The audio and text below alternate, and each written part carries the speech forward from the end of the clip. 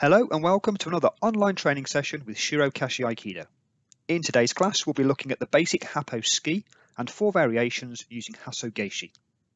Happo Tsuki is an 8-directional thrusting movement. If you are standing in left ski no kamae and imagine you're standing on a compass, your jo is pointing north. In the basic form, we will turn from north to south, then to west and east, before bisecting the directions turning southwest, then northeast. Then we turn to southeast and turn to finish pointing northwest. As with the Happo Giri, every other turn is 180 degrees, but unlike the Happo Giri, you turn to the compass points in a different order. Let's take a look at the basic form.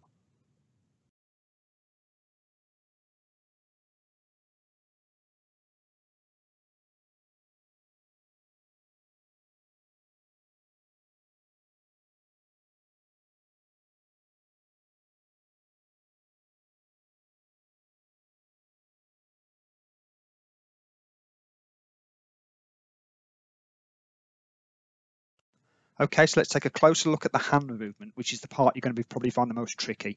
After you've made your first thrust, release the grip with your backhand, allowing you to slide the jo back, bringing your hands together.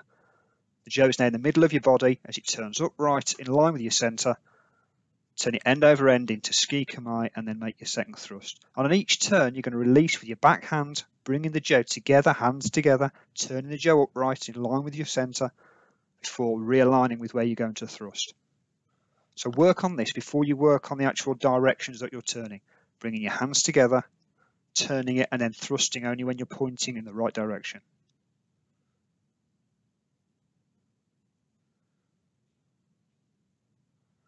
Work on this slowly so you can get your timing correct before you start to go any faster. Once you become comfortable with it, you can then up your speed.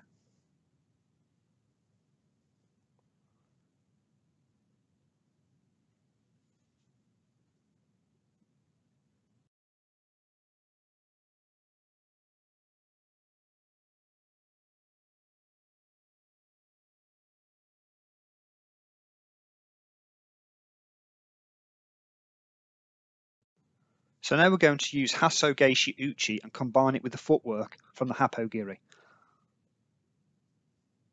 So make standard Hasso Gaeshi Uchi as you would when practicing Suburi. And then we put the turn in that we use from the Happo Giri. So 180 degree turn. And then we do the quarter turn and finish the Suburi. So this is a way of mixing the two moves together, practicing the footwork and also practicing your Suburi. The turns and the points of the compass are the same order that you would do it on the regular Happo Giri.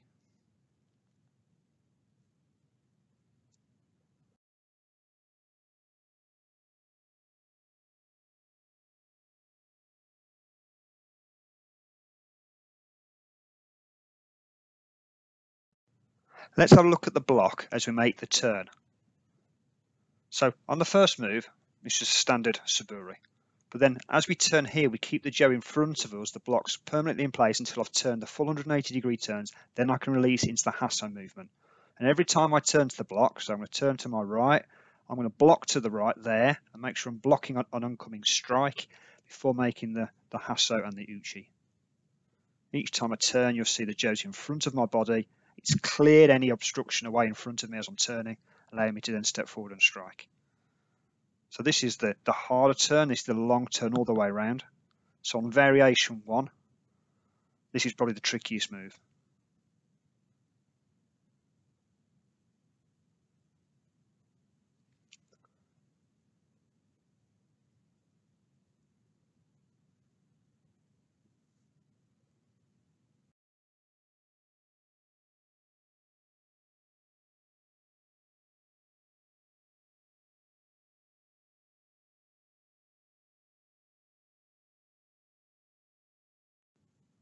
So I'll move on to the second variation. Again, we're going to use Hasso Gaeshi Uchi. And the only difference between this and the first variation is the order of the compass points. We start as standard, north, south, west, and east.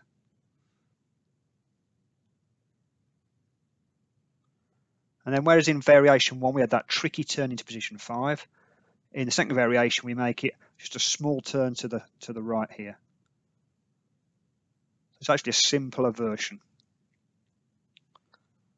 From there, we obviously have a 180-degree turn into our 6th move, and then we're back to 90-degree turns.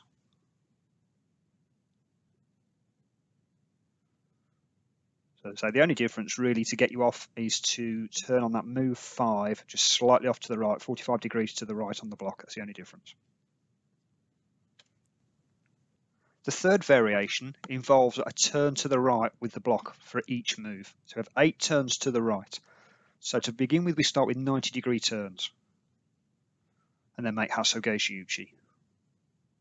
Each time turning exactly 90 degrees to the right. We'll complete this 4 times.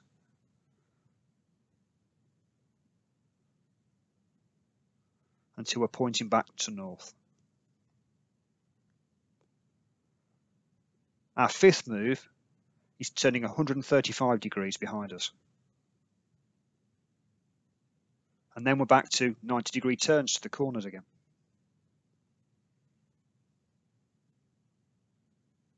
And I'm using the same exercise from earlier, making sure that as I turn, my block is in front of my body, and I'm only turning into Hasso when I've completed the turn and I'm pointing in the right direction.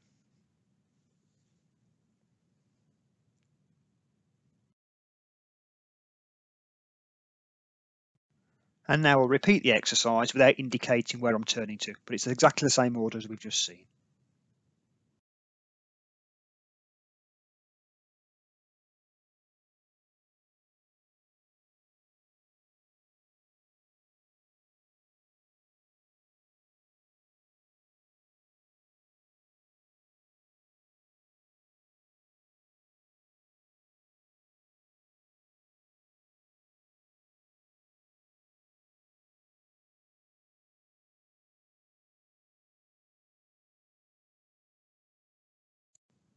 And our final exercise, we're going to change the move. We're going to do Hasso Gaeshi Shiro Uchi. So we're going to strike to the rear after we've made our block.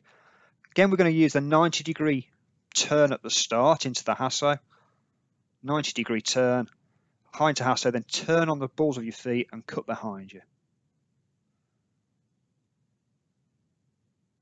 And we're just cutting to flat. We're not cutting down to the knee height as you would normally do with a Shiro Uchi from Hasso. Change for position 5. So this is a new angle here. It's the first time we've done it to that angle in this order.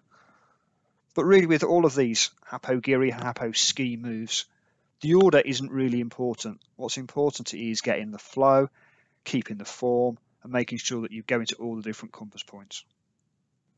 So that's the end of today's class. I hope you enjoyed it. I look forward to seeing you next time.